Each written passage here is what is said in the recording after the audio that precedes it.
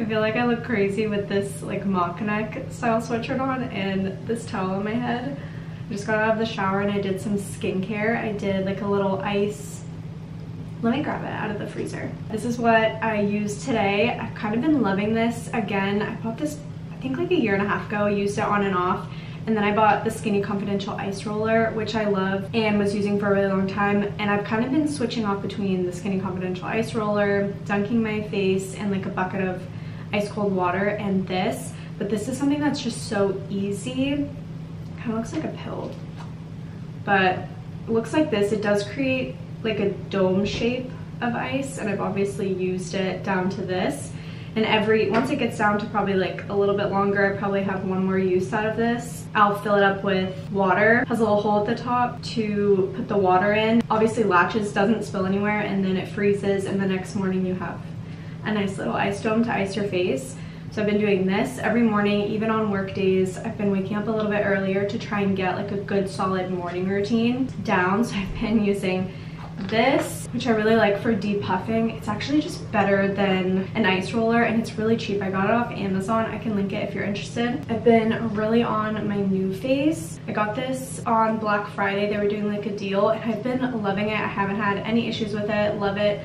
I feel like I've been trying my best to consistently use it every single day. And in December I kind of fell off, wasn't using it all the time. I would like to say in January I've been using it consistently every single day, and I think it takes at least like 8 weeks to 12 weeks to even notice a difference, but it really helps depuff. I noticed immediately after using it how sculpted my cheekbones are. It's the craziest thing I've ever used. So really have been liking this. I can link it as well. Definitely a pricier tool. I'm gonna go put this back in the freezer. So while I was doing icing and my NuFace, I had my hair up in this towel. This towel is by Crown Affair. I treated myself to kind of a lot of things from their line for Christmas, and one of them being this hair towel. And the first thing I noticed about using a hair towel, and you can honestly buy one off Amazon, I just bought this one because I bought like a whole set off Crown Affair and it had the towel in it. I really have been actually liking it. I find if I leave my hair up in like a normal towel, one, it like pulls so much on my hair because it's so heavy, and I know that can contribute to breakage and things, because when your hair is damp or wet and it's like being pulled on, it can obviously have breakage. So that's one of the main things I noticed after using this. It's a little bit more lightweight. Another thing is I usually don't leave my hair in a towel that long before using this, because I always find that it like made my hair look, I don't know how to describe it, and I don't know if anyone else can relate to this, but if I would leave my hair in like a regular towel for like 30 minutes, it like would not look as clean or as good. I don't know how to describe it. So I would only leave my hair in like a towel for 5, maybe 10 minutes before like brushing through and putting product in. So I can leave my hair in this towel for much longer, and I feel like it still looks really clean. I don't know how to describe it. Does anyone know what I'm talking about when I say that if you leave your hair in like a regular towel for like 30 minutes, it just doesn't look as clean and it feels like weird? I don't know how to describe. I don't know what I'm trying to say, but if you can relate, let me know. But I like the way that this dries the ends of my hair. I do have a problem with the top part of my head. It just is so tangled and knotted, and I don't know if it's the technique that I use when I wash my hair. I kind of like wash my hair like this, and it may contribute to this part of my hair kind of looking tangled, but I really like how it dries the ends of my hair. I don't know. So I really have been liking using a hair towel. I don't know, until you try one, I always thought, oh, that's like silly, like you don't need an extra towel for your hair, but I feel like it makes the biggest difference. And like I mentioned, I have like the whole Crown Affair line basically, except for like a few things, but I've been using their leave-in conditioner honestly for a while, and it lasts so long. I do only wash my hair twice a week, but I've been using their leave-in conditioner. I also have been using the K18 leave-in repair mask, which I really like. I don't use it all the time. I'm just gonna brush through my hair, and then I'm gonna let my hair air dry a little bit longer before I blow dry it. I'm gonna go through my skincare. Also gonna put in my little Acton Acre cold press scalp serum in as well. I've been using this every single day for probably 5 weeks now. This is my second bottle. Let me show you how they came. I bought this around the holidays and it came in like a 3-pack of, I think these are 1 fluid ounce. And it was like around the same price as like the 2 point something fluid ounce. It was like a couple dollars more for a pack of 3 of these, and it totaled like 3 fluid ounces. So I went with like the 3-pack, and the first bottle lasted me a little over a month. So this is like a 3-month supply, which I feel like is the perfect amount of time to really notice if a product makes a difference or if it generates any type of hair growth. I have noticed some baby hair growth through here. They're really blonde pieces. So I'm really trying to focus on growing more thickness and just honestly more hair right around here. And I've been using this, really liking it. The one thing that scared me most about using a scalp serum is it gonna make my hair look like greasy or oily or just like not look the same? And it dries normally throughout your hair or scalp and doesn't make it look any different. So I've been using it every single day, like I don't miss a day. I usually apply it at night, but since I washed my hair today, this morning, I'm gonna apply it after and just massage it in. And I was using the Vegamour one, but I think I mentioned like a couple vlogs ago that I was influenced by someone on TikTok to use this because her hair was so healthy and long. So I'm on bottle 2 of that. For skincare, I'm going in with this Zeo Health complexion renewal pads, and what I do is I cut them in half to help them last longer. I feel like I do this with all little complexion pads, is cut them in half to really get the most, because I feel like I don't need like a full thing. And then it gives me 60 uses instead of 30.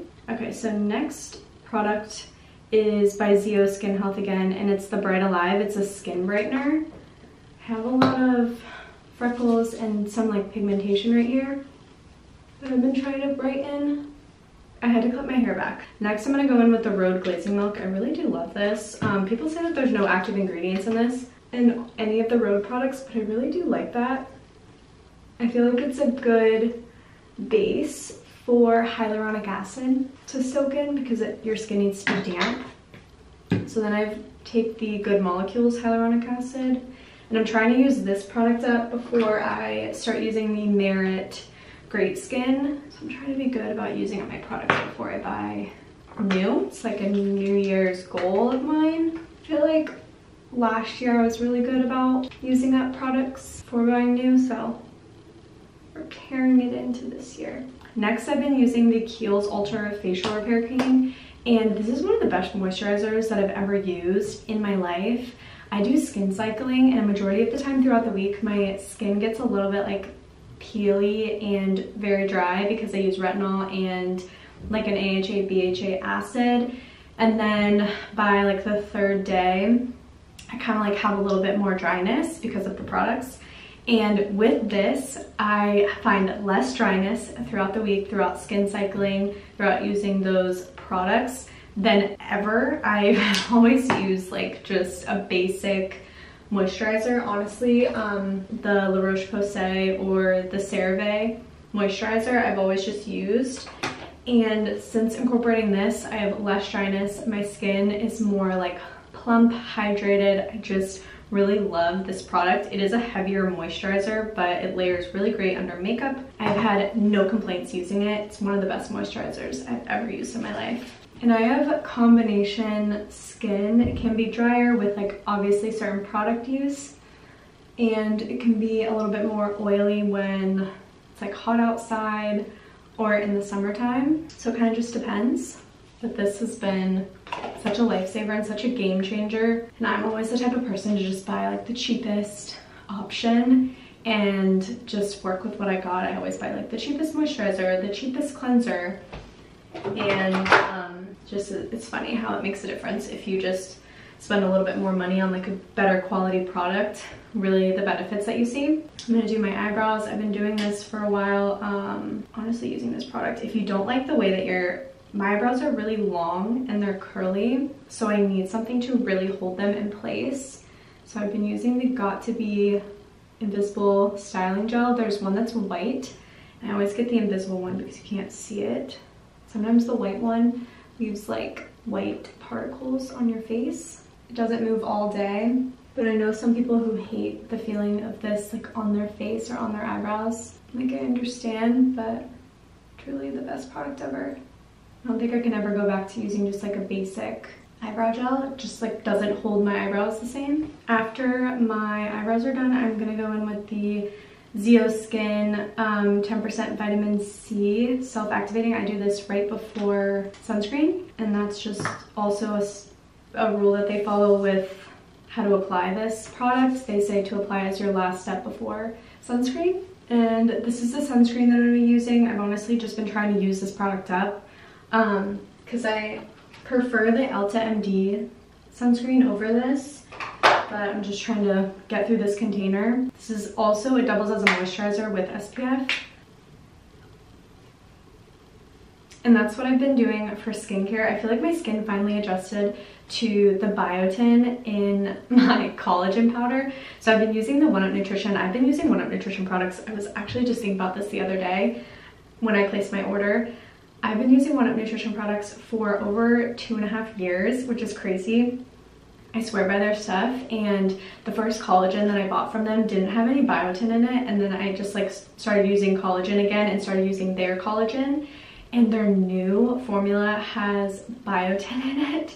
I obviously was going through little tiny bumps, little breakouts, and I feel like I finally just got over it. And I've been using the collagen since November, and it's the end of January, so I feel like it took a full 3 months to kind of get through the biotin little bump issue and have my body adjust. Biotin has always given me such issues with little bumps. I know immediately what is going on when I start taking biotin. I knew it's biotin.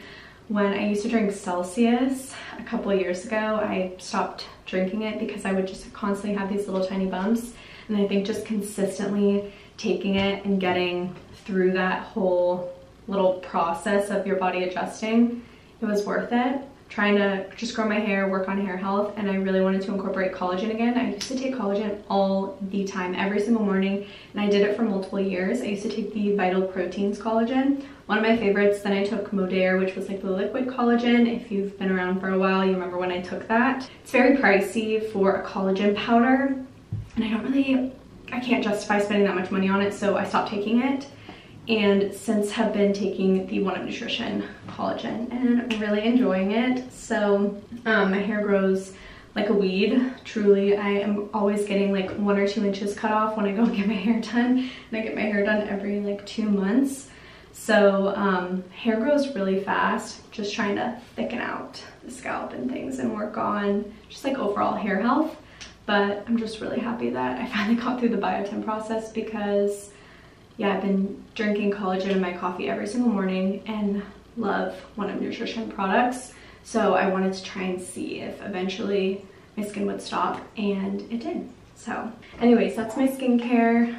Just a little update on some new skincare, some products that I've been using, and just some things that I wanted to keep you updated on and things like that. So I'm gonna let my hair air dry a little bit more, and then I'm gonna go in with a blow dryer, style it, and finish getting ready for the day.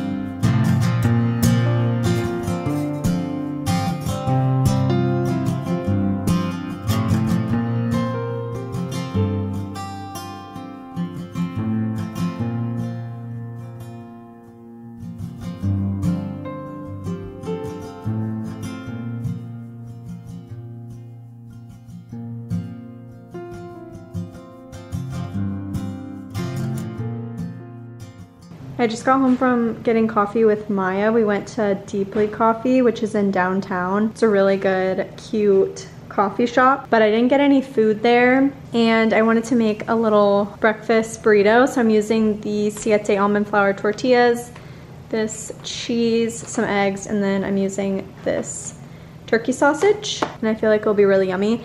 These are just very hard to roll, but I like them. They have good ingredients, and it's what I have. I don't have any other tortillas. So I'm gonna make a little breakfast sandwich, put away some laundry, wash the bed sheets, things like that. Okay, I'm just doing some laundry. I'm hanging up my clothes on the drying rack that I have, and I feel like increasingly over time, I've started hanging up literally everything to dry, even all of my sweatshirts and crew necks to help them last longer and keep them softer. I literally hang up everything now, unless it's like a crew neck that I don't necessarily care if it kind of starts to get a little bit dingy and not as soft. Some crew necks I wear like to the gym and I sweat in and I don't really care like just how they feel, but other ones like I want them to last and stay pretty nice. So I hang those to dry, and also like all my sweaters that I wear to work, and a lot of my pajamas, of course, all my leggings. I always hang up my work pants to dry, but I feel like just increasingly I've started to hang up more stuff, like even these sweatshirts from the bar, which I have dried in the past, but I want them to last and stay like soft and in good condition and not fall apart, because you're obviously spending money on these. Even things that I don't spend a lot of money on, I find myself not drying because I want them to last even longer, even though they were like $10, $15. But even, yeah, my pajamas, which I don't know if anyone can relate to these. These are from, I don't know how to say the brand correctly, so correct me if I'm wrong, Durf Avenue. I find these pajamas are the worst quality ever, and like this is nothing against the brand, even though I'm saying negative things about their PJs. I've never bought anything else. I can't say anything on their other clothes, but their PJs, I have 2 PJ sets and they're the worst quality ever, literally ever. I haven't worn this PJ set that much and I feel like it's already looking so dingy. I've dried it maybe like 3 times, and then I stopped drying it because after the 3rd time of washing it, it started to not look as good. And for the price, I feel like it should last a little bit longer and be a little bit better quality, but I don't love the quality of these, and when you hang them to dry, they're just not that soft and they're kind of like scratchy. So they're not my favorite PJs. I still obviously wear them to bed because I rotate through my PJs and I'm not gonna like throw them out or get rid of them, but they just start to look not as nice after even just a couple of washes. Has anyone else purchased Durf Avenue stuff and can agree? Just like don't love the quality. I will never purchase another PJ set from them ever. And I heard that the quality on the Amazon ones that look exactly like this are like amazing quality, and they're half the price of one item. So the items are sold separately and they're just like not good quality. They're super see-through, which is fine because it's a PJ set, but I don't know, already looking dingy after a couple of washes is just crazy to me. So I stopped drying them to help them last a little bit longer. But it's just crazy. I literally hang everything to dry these days, it seems, which is good because this stuff, yeah, definitely lasts so much longer, and the crew necks and hoodies stay so soft. I'm just putting on my laundry and washing the bed sheets.